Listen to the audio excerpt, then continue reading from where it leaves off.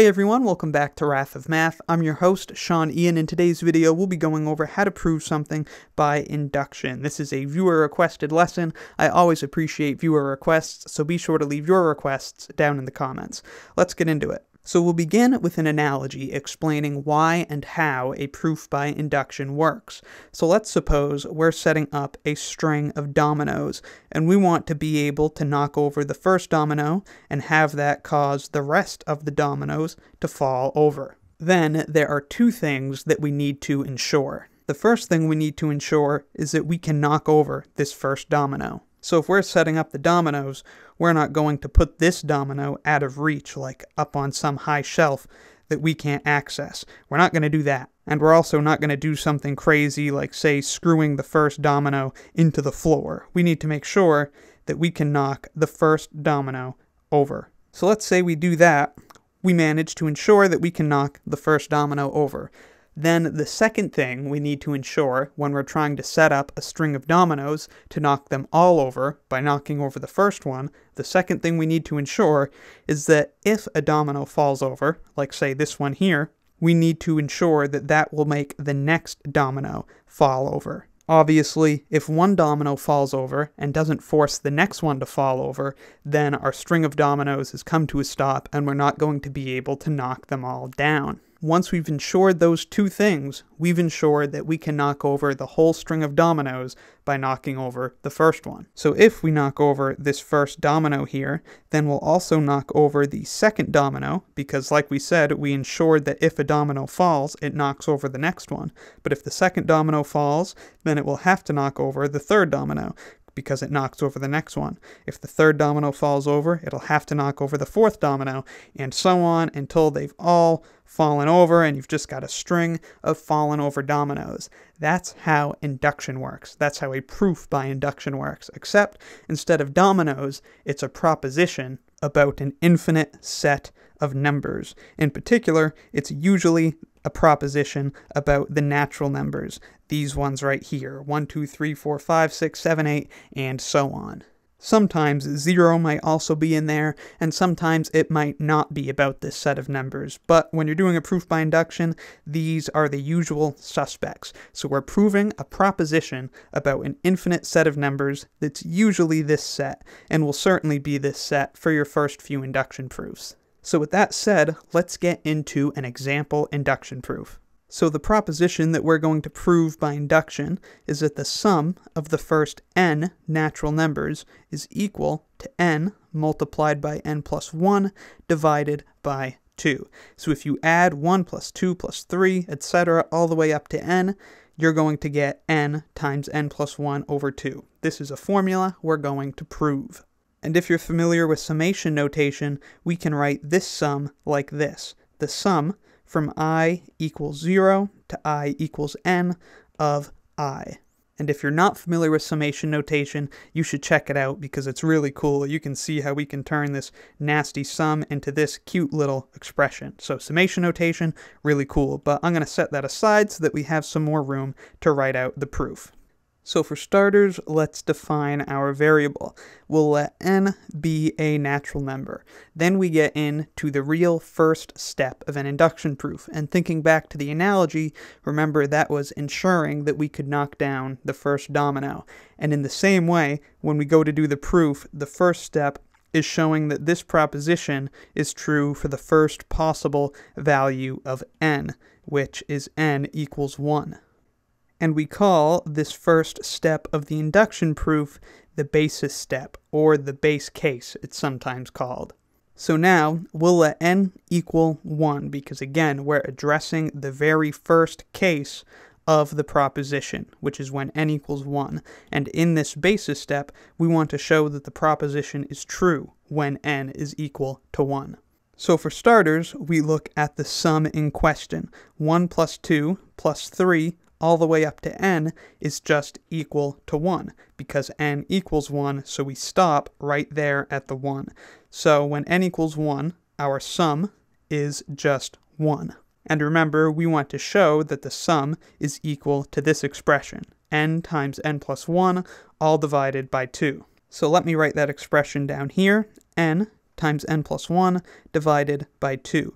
Now we can substitute 1 into n, because n is equal to 1 in this basis step. So we can say that this is equal to 1 times 1 plus 1 divided by 2, which is equal to 1 times 2 divided by 2. Those 2's will cancel out. You'll be left with 1. So then indeed, by the transitive property of equality, our sum is equal to 1.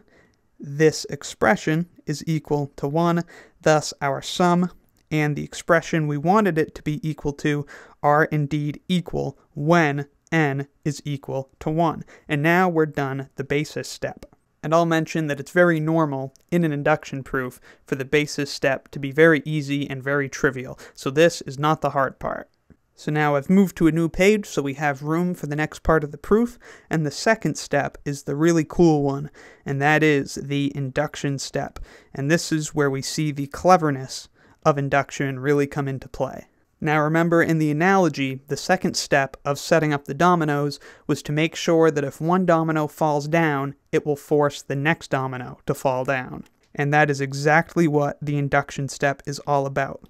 We assume that our proposition is true for some value of n, and then we show that that forces the proposition to be true for n plus 1. But it's generally considered good form to use a different variable in the induction step than what we used in the proposition. So what we'll do is suppose that our proposition is true for some natural number k. So we'll say that 1 plus 2 plus 3 all the way up to k is equal to k times k plus 1 all divided by 2 for some k that's an element of the natural numbers.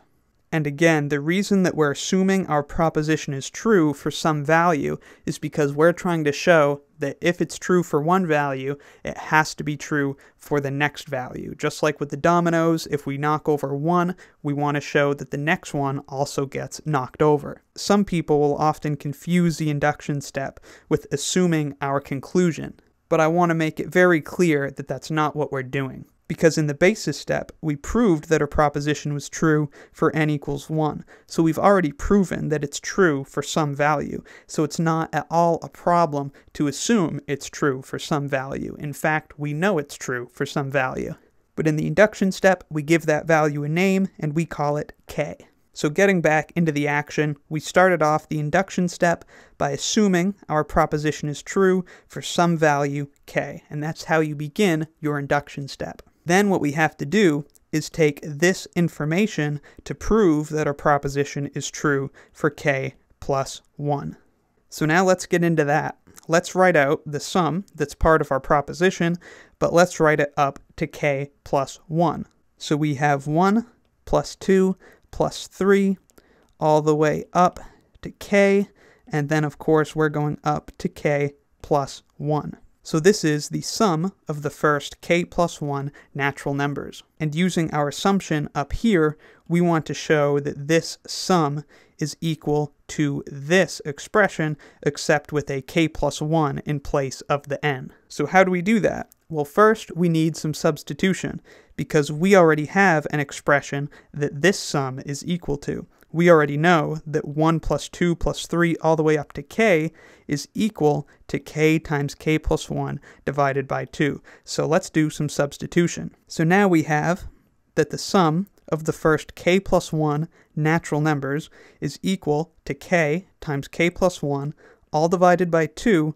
plus k plus 1. Now, in order to get a common denominator in this sum, we're going to multiply k plus 1 by 2 over 2.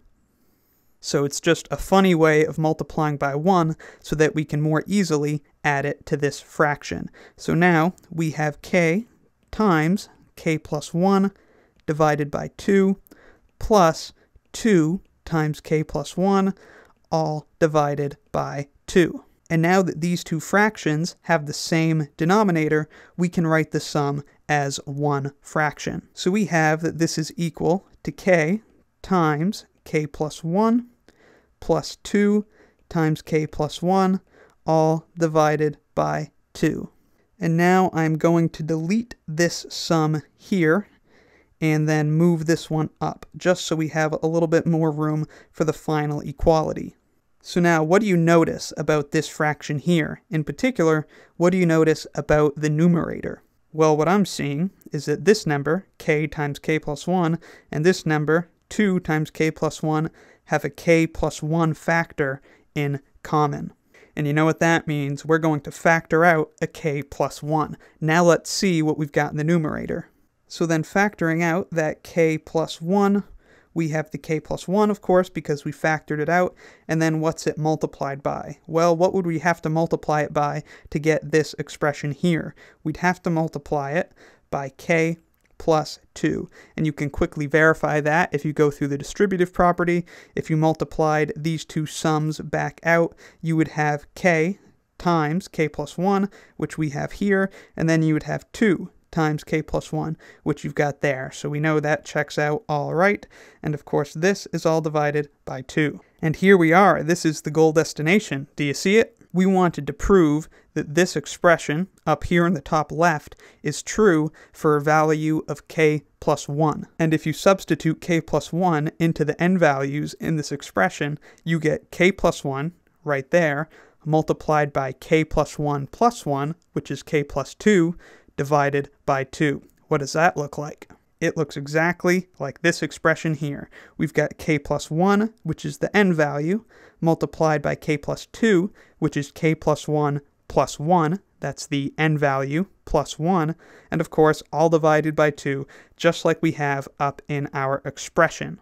And remember that this expression here came from this whole sum, the sum of the first k plus 1 natural numbers. So what we've just proven is that we took this sum of the first k plus 1 natural numbers and showed that it is equal to this expression here. And this expression is equal to this expression up here, but with the value of k plus 1 substituted into the n values.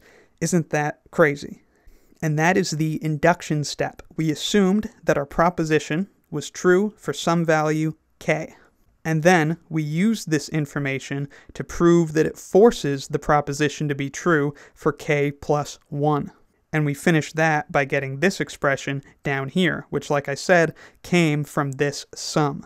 Now, getting a blank page to just more clearly write out what we just proved, we proved that if 1 plus 2 plus 3 all the way up to k is equal to that expression that we have in our original proposition.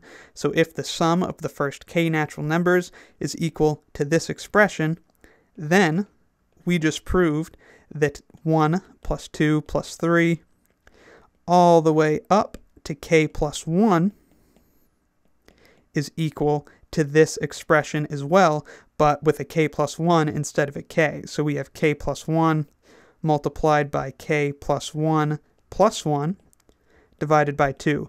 And of course, this part here is where we got this k plus 2 from, here in the bottom of the page in the numerator. So then with this whole mess of work, the induction step, plus this less messy piece of work, the basis step, we have proven our proposition for all natural numbers.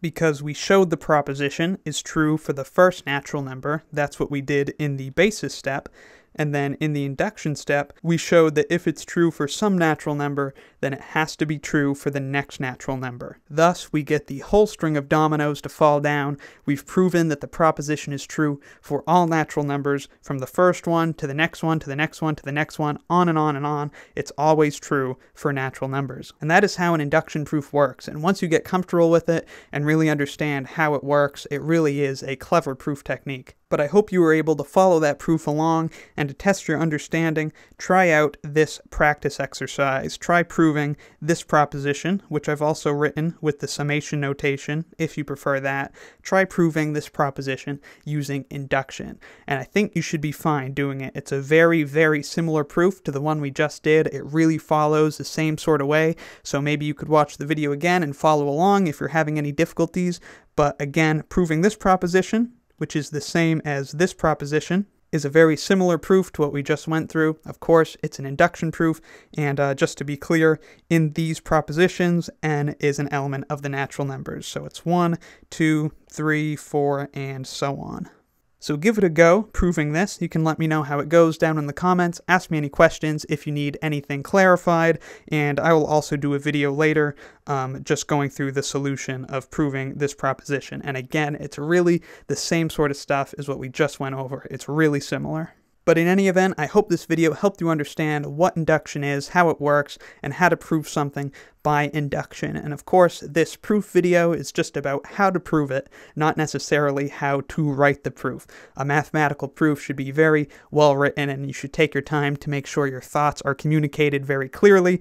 And the scratch work that we did here is certainly not how you would write out a real proof. But we did go through how to prove it, just not how to write the proof.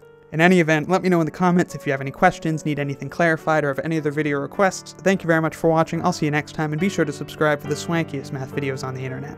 I can't wait for my